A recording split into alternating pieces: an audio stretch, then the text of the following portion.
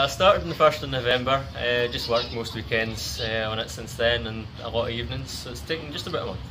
Actually not too bad, most of the lights are LEDs, so there's not any huge draw on the power at all, so that's quite good. We're 2021 now, so it's probably been going 5 or 6 years properly, adding bits to it every year, but there's always been lights of some description.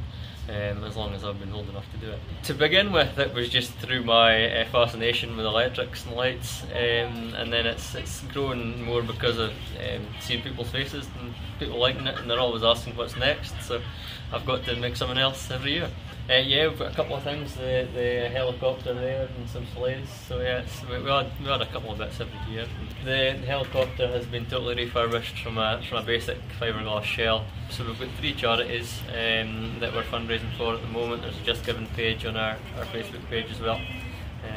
So we've got the Air Ambulance, the Scottish Air Ambulance charity, Assistance Dogs Scotland, which is a local charity, and the Keith Community Council Christmas lights. Last year was about 7,500, so anything around that would be excellent again.